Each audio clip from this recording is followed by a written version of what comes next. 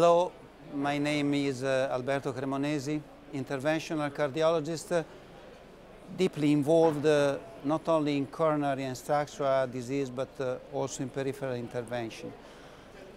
We are here just to speak about what happened yesterday during the Innovators Day 2015 in order to highlight something important in peripheral vascular disease. I'm here with two friends, Farrel Hellig, interventional cardiologist, and Yann Gouëffic, vascular surgeon.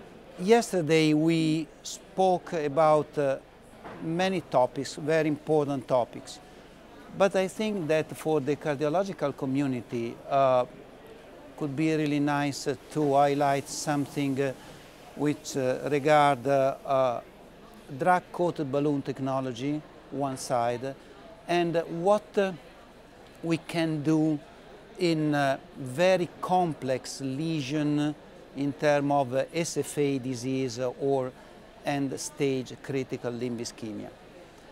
My first point is to Farrel. Yesterday we heard something important in terms of drug elution for SFA and below-the-knee treatment. The new things is that sirolimus is the new drug instead of paclitaxel. What do you think, Farrel? Well, thank you, Alberto. This is interesting technology because I think it applies not only to peripheral vascular disease, but potentially to coronary disease as well. So it has potential broad application. Drug-eluting balloon technology is actually quite a well-established technology today and is quite widely used in both peripheral vascular disease and coronary disease. And the current drug that's used for drug-eluting balloons is paclitaxel. The reason for this is that paclitaxel, it's been feasible to manufacture balloons which elute paclitaxel, while sirolimus eluting balloons have been very difficult to manufacture. So what we see now is, for the first time, a balloon that has successfully managed to elute sirolimus. And this is important because what we know from drug-eluting stent trials is that sirolimus potentially has greater safety because it's cytostatic and not cytotoxic, and it has a much broader therapeutic window, so it allows much more freedom of dosage than paclitaxel with less potential toxicity. Having said that, paclitaxel eluting balloons seem to perform differently to drug-eluting stents which elute paclitaxel, but there are these theoretical advantages of sirolimus, and it will be very interesting to see how sirolimus pans out as a drug eluted from a balloon without the need for a scaffold in the form of a stent. And the way this technology works is by having reservoirs which are attached to the balloon, which then enter the tissues and elute sirolimus.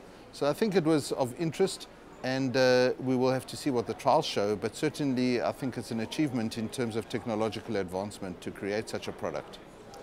I really thank you for this overview, and mostly I think personally that this kind of solution could help us for peripheral intervention, because we have seen that paclitaxel eluting balloons failed in below-the-knee interventions. So probably something is coming up also for this kind of specific treatment. Yes, it'll be very interesting to see how it works in that particular environment. Yann, we go to the vascular surgeon now, and we really need to rely on your experience, not only as a vascular surgeon in the typical way, in the surgical way, but also in the endovascular way.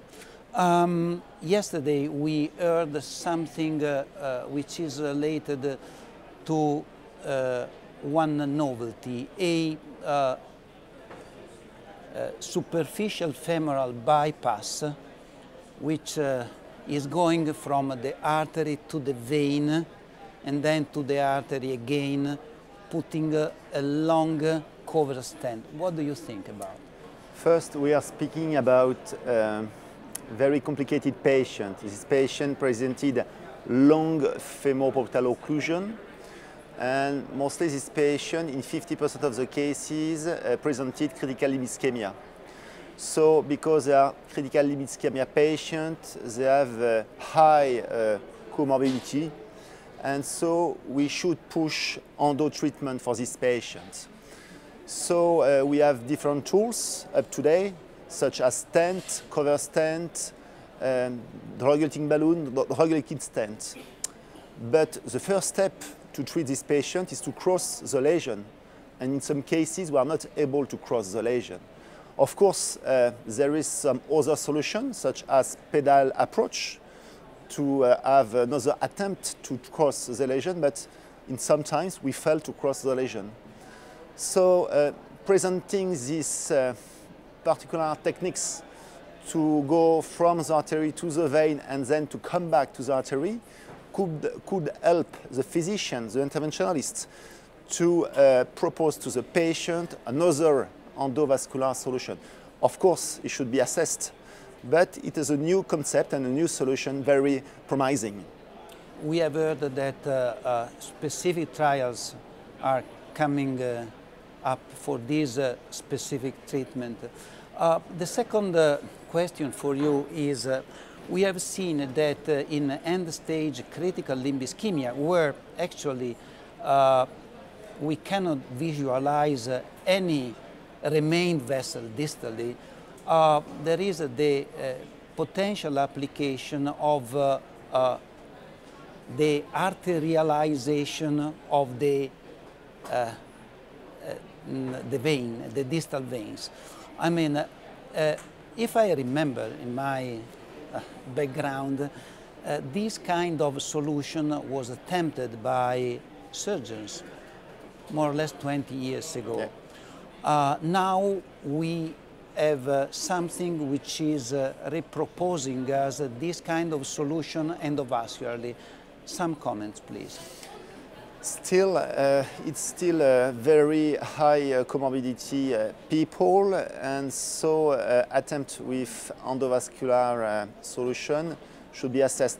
I remember also of this previous study about arteriofistula at the lower limb. I think it failed to show any promising results, so let's assess this new technique just by endovascular route to treat and to try to revascularize these patients. Well, I think that we really highlighted the most promising technology for the future in peripheral intervention. It is interesting to understand that today we have really a vision of pan-vascular medicine also in the cardiological community. Means that we spoke about stroke, we are speaking about any kind of treatment from aorta down. It is very interesting to understand that many cardiologists are really focused on peripheral intervention. I think that we need a continuous collaboration in a very multidisciplinary vision for the future. And I thank you, all of you, Farrel, Hellig and Yann Gouëffic, for your opinion during this interview. Thank you very much. Thank you. Thank you so much.